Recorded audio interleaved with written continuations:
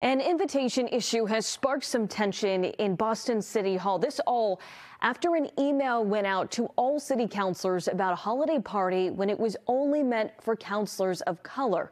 Our NBC 10's Eli Rosenberg joining us live outside City Hall. Eli, how is Mayor Wu reacting tonight?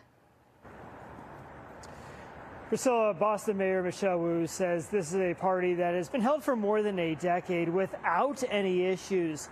An email was sent out to all city councilors about the party yesterday, but several minutes later, that invite was rescinded for some of the council members.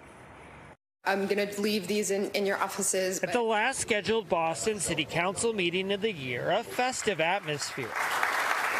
There were gifts, smiles, and group pictures, but also tension over a holiday party not everyone on the city council was invited to. I don't get offended. You don't want me at a party, I'm not going to come to the party, so, you know. It all started with this email sent out by a city staffer on Tuesday on behalf of Mayor Michelle Wu, inviting all city councilors to an Electeds of Color holiday party on Wednesday night. About 15 minutes later, the same staffer sending out an email apologizing for sending out the invite to all city councilors. The mayor saying the party is just intended for minority elected officials. There are many, many events that are private events for all different sorts of groups, and so we've clarified that and look forward to seeing everyone at one of the other dozens of opportunities to celebrate the holidays together. The mayor says the Electeds of Color holiday party has been held for more than a decade, and there's never been an issue before this. And two city councilors attending the event defending the party. It's not at all divisive. It's creating spaces for people and communities and identities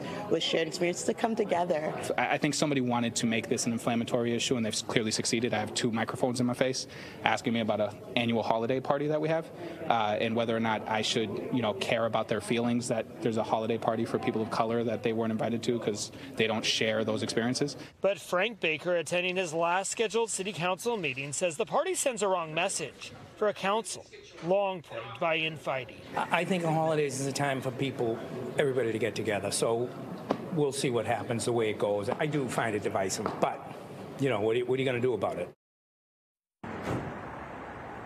That party is going on right now. The mayor said there are several other holiday parties in the coming days, and she hopes all city councilors come to one or all of those as this continues to unfold.